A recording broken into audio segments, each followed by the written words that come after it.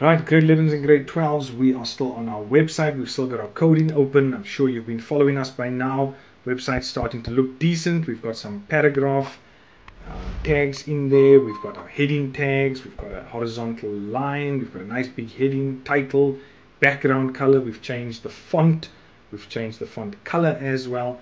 And in this video, we are now going to be looking at inserting a hyperlink. Right, now most of you know what a hyperlink is. You know that when you go to Google and you go and do a search for, let's say, celebration, and I go and click on that there, what's going to happen to that? What's it going to do? It's going to take me somewhere else. Okay, so that's what our hyperlink does. Right, so let's create a hyperlink.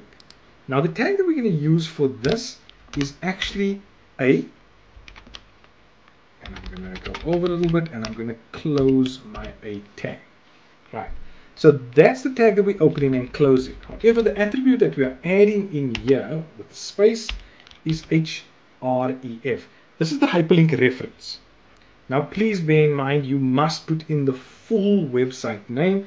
So if I'm going to use Google as an example, I've got to go https://www.google.com.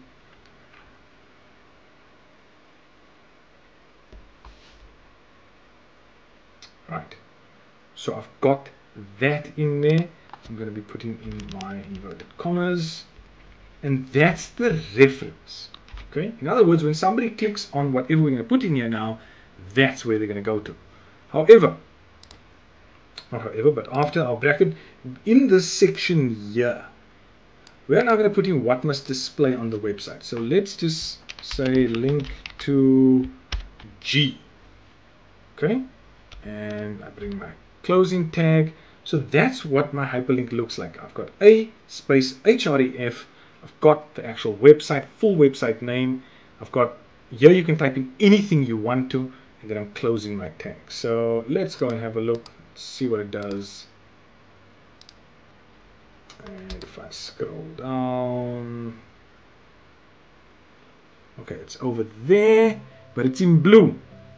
Okay, so now because most links display in blue, I'm just going to go up and I'm just going to change my BG color. I'm just going to change it to yellow just for the purpose of this exercise. File, save. And I'm going to refresh, and there you can see everything is there, and there's my link to G. So if I click on this, it should take me, boom, to Google. And that's how I know my hyperlink is working.